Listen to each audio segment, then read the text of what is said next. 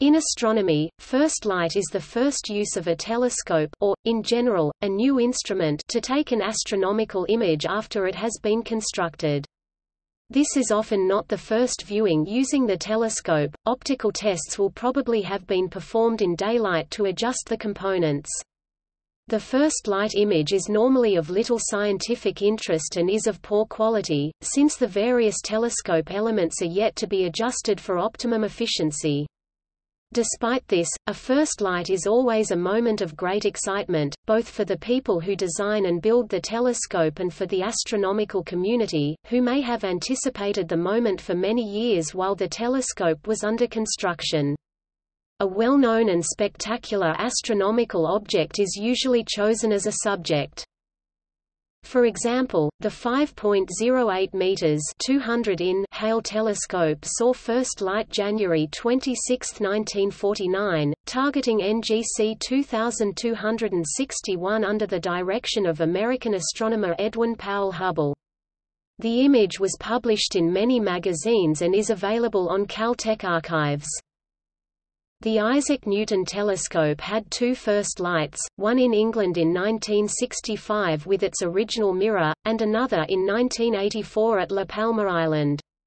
The second first light was done with a video camera that showed the Crab pulsar flashing. The Large Binocular Telescope had its first light with a single primary mirror on October 12, 2005, which was a view of NGC 891.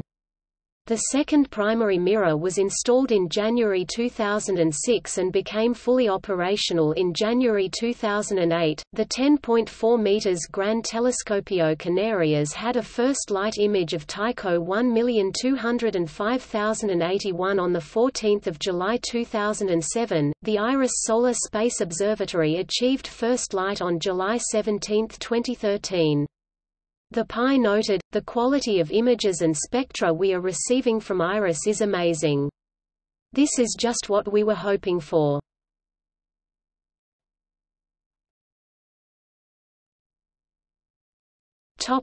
Cosmology. In physical cosmology, first light refers to the light emitted from the first generation of stars, known as population 3 stars, which formed within a few 100 million years after the Big Bang. These stars were the first source of visible light in the universe, apart from a brief period very early on, when it first became transparent and was briefly filled with a brilliant pale orange 4000 K glow during recombination and photon decoupling, at about 377,000 years of cosmic time.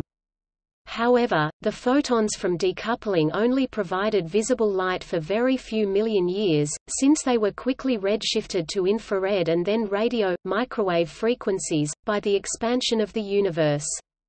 The first stars were therefore the first occasion when the kind of light now seen, appeared in the universe. Image gallery examples